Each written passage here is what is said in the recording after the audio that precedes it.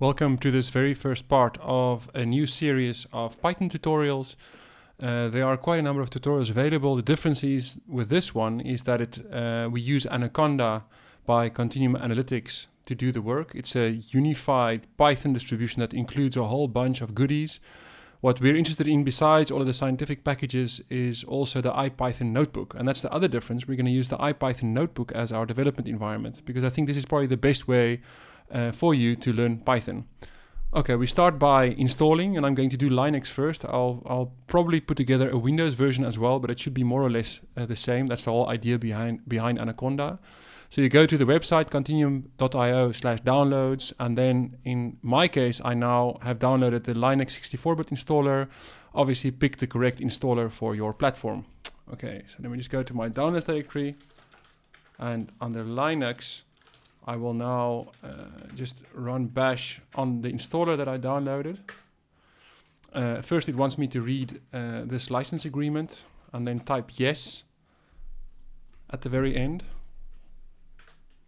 And then it asks me if it can install that in the default directory, to which I also say enter, meaning yes. And then it takes a while to unpack everything from a 300 megabyte archive. So this includes Python, IPython, and a whole bunch of scientific packages such as NumPy, SciPy, scikit-image, which is image processing extensions, templating libraries I see here, even Erlang, which is a language for parallel processing that's used by WhatsApp, for example, Matplotlib, with which you can make high quality graphs and other plots, and a whole bunch of other goodies. I've chosen, also Qt as you can see here, I've chosen to use Anaconda because it works the same on all platforms, and also because it's very easy and by default installs in an environment separate from your system Python. I'm doing this as a user, for example.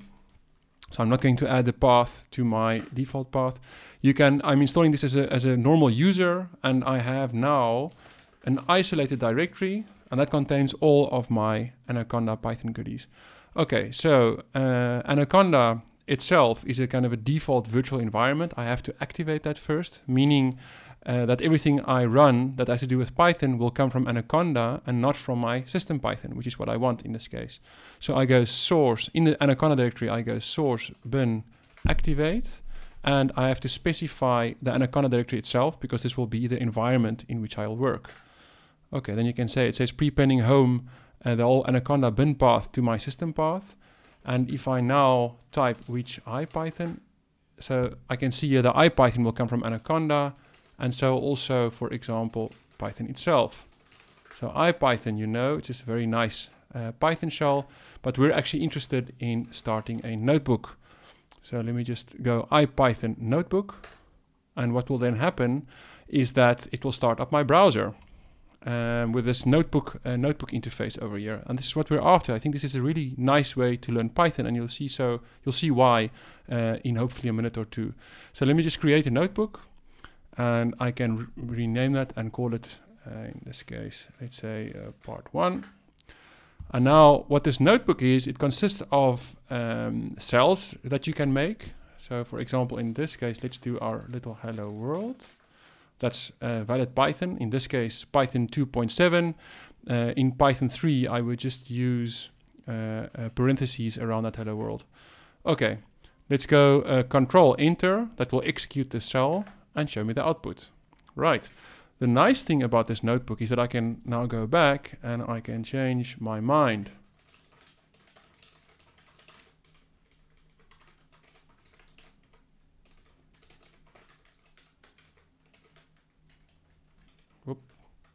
I'm typing blind here, and I have new code. And I can save this notebook by pressing Ctrl S.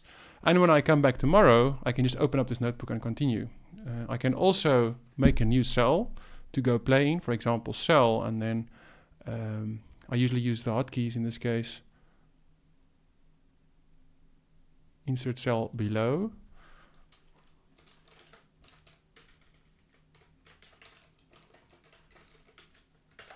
So I have a new cell to play with. I can always go back to the previous cell. I can make new cells, insert cell above, And I can even change the type of the cell. In this case, for example, let me change it to a markdown cell. You all know markdown. This is a mark.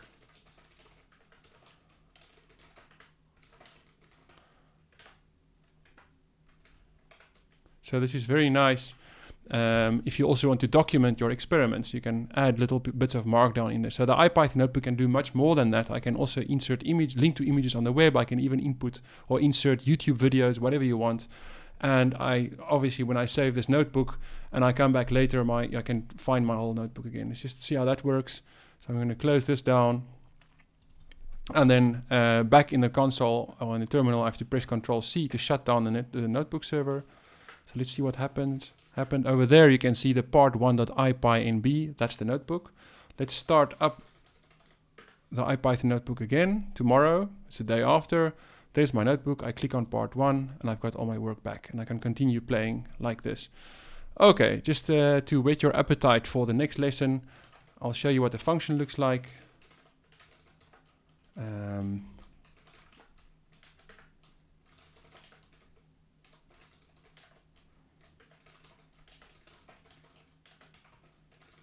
There we go.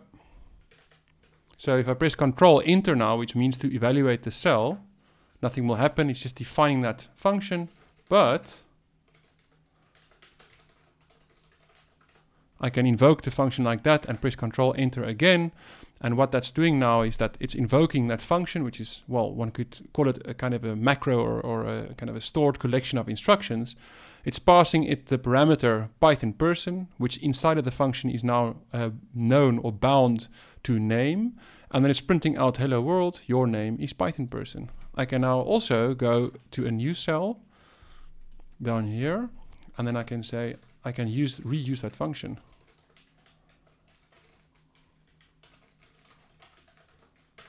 There we go. Same function. I can go upstairs again, modify the function, Control Enter to execute. I think also, there we go, run in place or just run. If I press run, it will run the cell and jump to the next cell. That's Shift Enter versus Control Enter, which is run in place. Let's just try Shift Enter. I go Shift Enter, it immediately jumps to the next cell, and I can execute this one again. And you'll see that it's now used the new code because I went and redefined the function, and then everything thereafter that I then execute will reuse this new redefined function. Okay, so that was it for this part 1 in this series of Python tutorials. What we did is we installed on Linux using the Anaconda installer. We used Python, and we did that because now we have immediate access to the IPython Notebook, and this is the thing that we're going to use in the future tutorials. Please, if you save your notebooks, you can always retrieve them again to continue in the next lessons. Thank you very much.